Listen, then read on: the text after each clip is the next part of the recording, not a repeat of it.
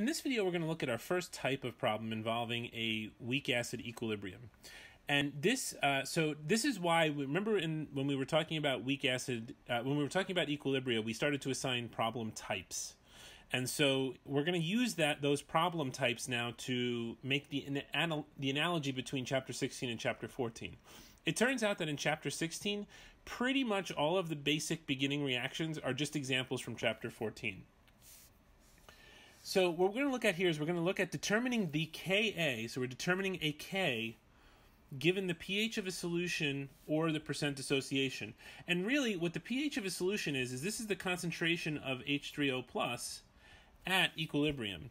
So this type of problem is we're getting a K and we're calculating it from an equilibrium concentration, and that is a classic type 1 problem. So this is the type 1 analogy for weak acids. So let's look at this problem and see how to start it. So it says a solution of 0.025 molar lactic acid, a weak acid, has a pH of 2.75. It has a pH of 2.75. Now we're going to talk about what that means in just a second in terms of whether that's an initial or at equilibrium. Then it says calculate the Ka for lactic acid and the percent ionization within this solution.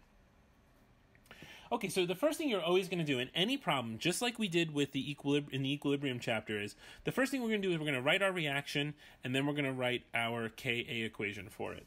So in this case, we have lactic acid, where we have HC3H5O3 aqueous plus water is in equilibrium with H3O plus aqueous plus C3H5O3 minus aqueous. And we can immediately write a Ka for this. And this is a really, really critical and important step when you're working these problems. The reason for that is because you have to know what's going on, and this is going to help you do that. This is going to help you know what you need and what you need to get. And remember, these values that are in the Ka are all at equilibrium. So this should start to sound familiar from Chapter 14. Okay, so now let's dissect the problem a little bit. So it says a solution of 0.025 molar lactic acid has a pH of 2.75. So what's basically happening is you take some lactic acid and you dissolve it, and you have an initial concentration. So this is the initial concentration of the lactic acid. And it ionizes. So if you think about it, when you put the lactic acid in to begin with, we start with 0.025 molar here. And then it ionizes and it makes some H3O plus. And the pH that we have at equilibrium is equal to 2.75. So this pH is what happens after we take that initial 0.025 molar lactic acid, put it in water, let it ionize, then we get this pH of 2.75. So, in essence, what we have is we have our concentration of H3O plus at equilibrium. We just have to convert the pH into an H3O plus concentration. So now what we have to do is we have to set up our ice table, just like we would in a type 1 problem from Chapter 14. So we have HC3H5O3, we have H3O plus, and we have our C3H5O3 minus, I, C, and E. Okay, so initially what we have is we have 0.025 molar of the lactic acid, and we start out with no H3O plus, and we start out with no, we start out with none of the conjugate base. And so what's going to happen is, as time goes on, we're going to lose a little bit of this. And remember, from stoichiometry, we lose product, so it's a minus. And we look at our stoichiometric coefficient, which is a 1. So we get minus x, and plus x. And so at equilibrium, we're going to have 0.025 molar minus x, and x. And just like in our type 1 problem that we had from Chapter 14, we get information about H3O plus at equilibrium. The concentration, the pH is equal to 2.75. And so if we convert this to a concentration of H3O plus, 10 to the negative 2.75, we get a concentration of H3O plus at equilibrium equal to if you do that out, you get 1.77 times 10 to the minus 3 molar for the H3O plus. And now we have to go about figuring out the concentration of the other things that are in solution. Because remember, with a type 1 problem, we have all of the equilibrium concentrations, and then we use them to calculate a Ka. So in this case, our concentration of H3O plus is going to equal our concentration of the C3H5O3 minus, because they're both X. So that's going to be 1.77 times 10 to the minus 3 molar. And then our concentration of the lactic acid, C3H5O3, is going to be 0.025 molar minus 1.77 times 10 to the minus 3 molar. And so what we get for that is we get 0.0232 molar. And so now we have all three concentrations at equilibrium that we need in order to solve for Ka. So our Ka in this case is going to equal 1.77 times 10 to the minus 3 molar times 1.77 times 10 to the minus 3 molar divided by 0.0232 molar.